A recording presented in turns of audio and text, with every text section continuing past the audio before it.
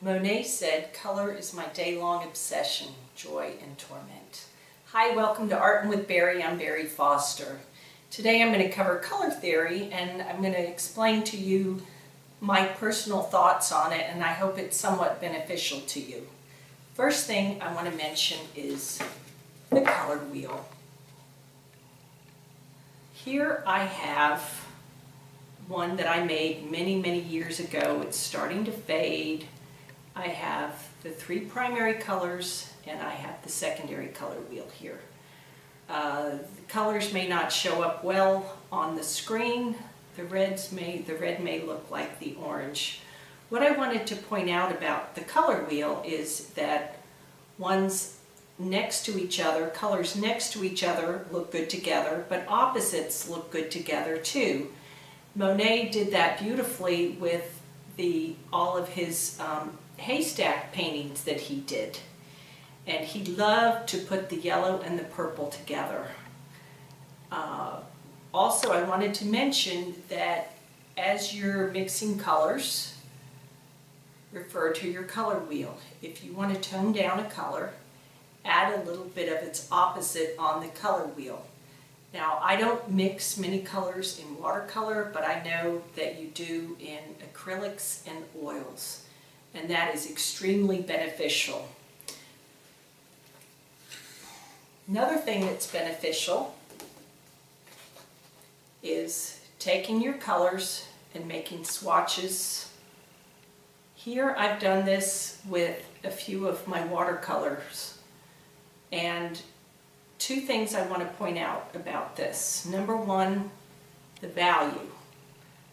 The value is darks versus lights. In watercolor, your lightest color is the blank paper, it's the white. Your darkest color is black. And what you can do is you don't have to use a certain color for its color, you look at it for its value. And I'll give you an example. I do that all the time when I'm painting in watercolors. I choose my colors based upon the value, not the actual color. So my lightest value after white in watercolors would be my lemon yellow. The darkest color would be the black. And then I've got like dark alizarin crimson or a dark blue, and I choose my colors based upon that. Here is a value study I did many years ago. Let me get this for you to show you what I'm talking about.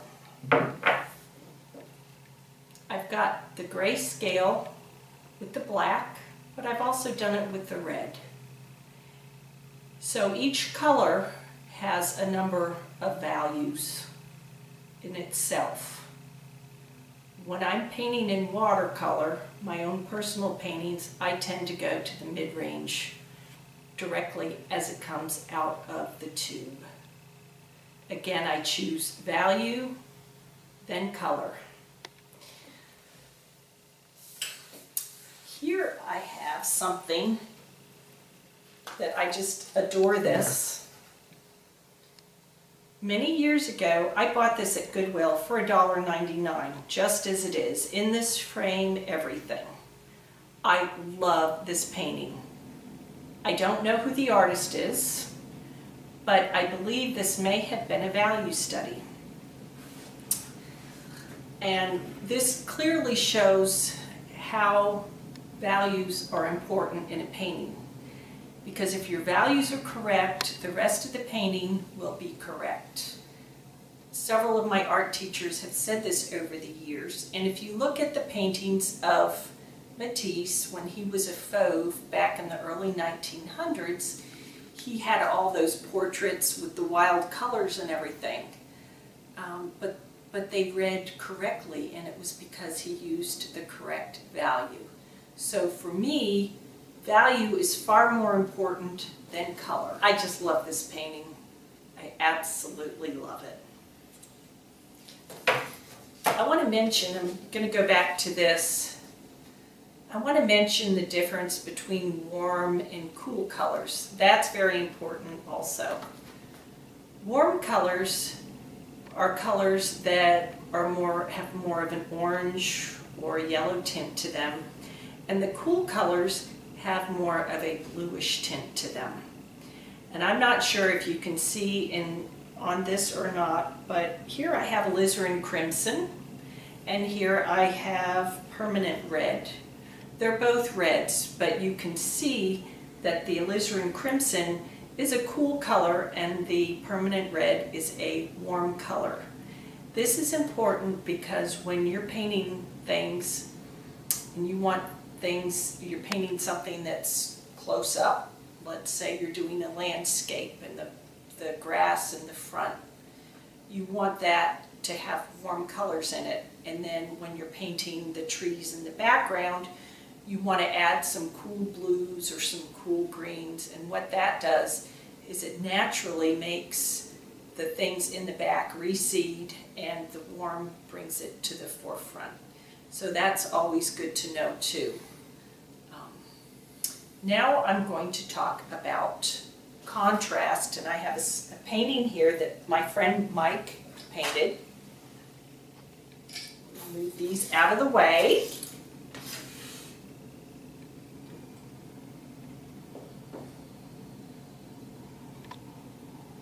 This painting was painted by my good friend Mike Elkins in oil. And I love this painting because he has beautiful contrast here.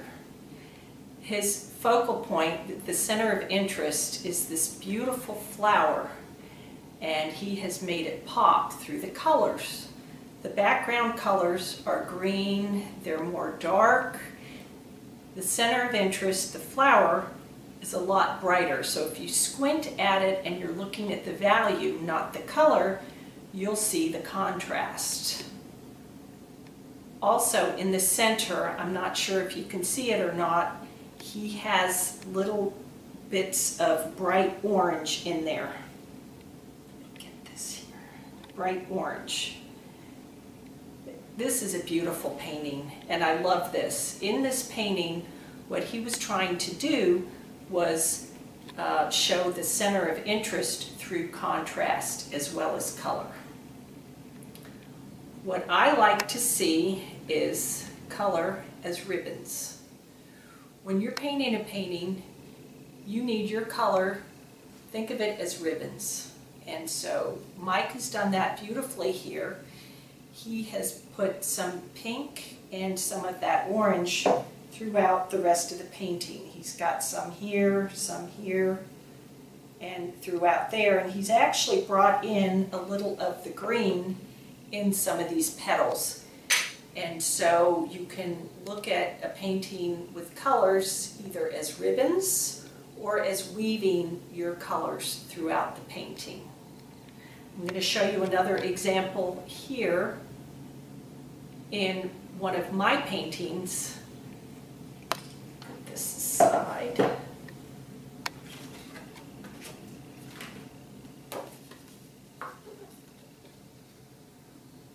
This is one I've started a while ago, and when I paint in watercolor, it's just out of habit. I start off with the color yellow.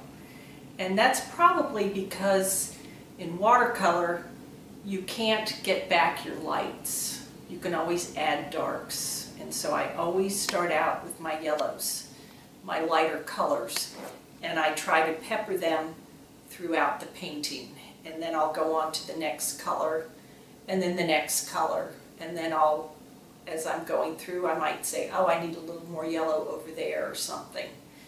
But again, it's weaving these ribbons throughout. And I have one of this that is finished. And let me show it to you.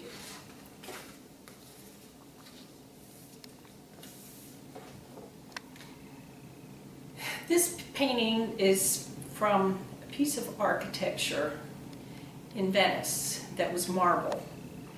And I loved the design in it, and I took the photo myself many years ago when I was visiting Venice, and I thought, oh, I would love just to play with colors on that. This painting doesn't really have a focal point like Mike Elkins's painting did. This one it's more of like a mosaic painting where there's really no center of interest. This has got a lot of contrast to it. And at the end, I put in a lot of blacks. And when you have black and white and you've got good color harmony throughout, you can see the contrast. One of the things I'd like to mention is I paint in watercolors. My blacks, I don't paint with black. Normally I mix either Prussian blue with sepia, or else I can do alizarin crimson with sepia, and that makes a nice black. I don't like painting with brown. I don't care for earth tones. So what I do is I substitute. If I'm doing a landscape, I don't like to use brown, so I'll substitute a purple. They're close in value, they're close in color, and it gives it a little more brightness and pop. One of the things I want to show you now is another painting that I've done over here up on the easel. So let's walk over to the easel. This painting I did many years ago. This is what I call a typical Barrie watercolor.